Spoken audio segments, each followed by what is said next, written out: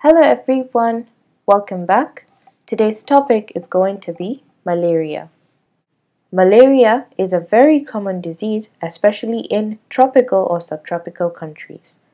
A parasite called Plasmodium is responsible for causing malaria. There are different types of Plasmodium, but the most common ones are Plasmodium falciparum, Plasmodium vivax, Plasmodium ovale, Plasmodium knowlesi, and Plasmodium malaria. Plasmodium gains access to the bloodstream through a mosquito bite. But how does the mosquito get it in the first place? When the female Anopheles mosquito feeds on the blood of a malaria patient, she picks up Plasmodium in a state called gametocytes. These grow within her system and become sporozoids. When she feeds on a different person, these sporozoids leave her body through her saliva and enter the bloodstream of the healthy person. These sporozoids immediately migrate to the liver, where they mature and become merozoites. They can become dormant for up to a year here. When these merozoids are mature enough, they can come out from the liver into the bloodstream and enter the red blood cells of the person and either form new merozoids or form new gametocytes that can be picked up by another female Anopheles mosquito, and the cycle continues. Symptoms start to manifest at the time the merozoids enter the bloodstream.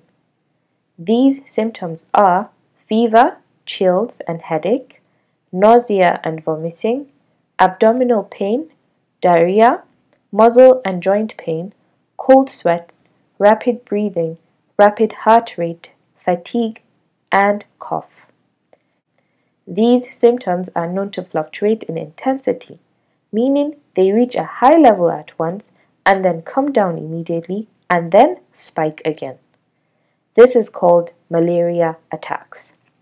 Apart from a mosquito bite, malaria could also be gotten from blood transfusion, infected needles or blades, or infected pregnant women can infect their babies through the placenta. Malaria should not be taken lightly as it is known to cause complications such as cerebral malaria. Here, the parasite blocks tiny blood vessels to the brain, and this can lead to inflammation of the brain, seizures, stroke, or coma. It can also lead to anemia, kidney, or liver failure. Diagnosis is made in the hospital after Plasmodium has been identified in the patient's blood tests. Treatment of malaria is based on the type of Plasmodium seen, the intensity of the disease, and the age of the patient. A pregnancy test should always be done for female patients. Residents of a malaria region may be exposed to the disease enough to acquire partial immunity, which can lessen the severity of malaria symptoms. However, this partial immunity can disappear if you move to a place where you are no longer frequently exposed to the parasite. We have reached the end of this video. If this video has been helpful in any way, don't forget to like, subscribe, and share, and I'll see you in the next video. Say Anjama.